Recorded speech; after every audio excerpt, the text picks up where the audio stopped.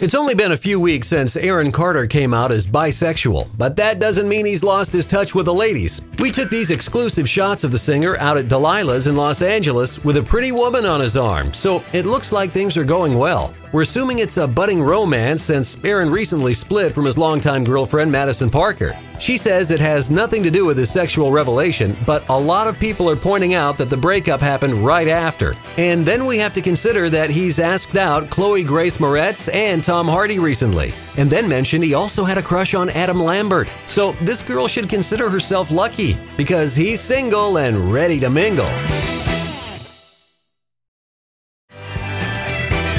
What's up, you bunch of keyboard warriors? If you like what we do, and you should, make sure to like and subscribe. It keeps us from having to turn tricks on Hollywood Boulevard.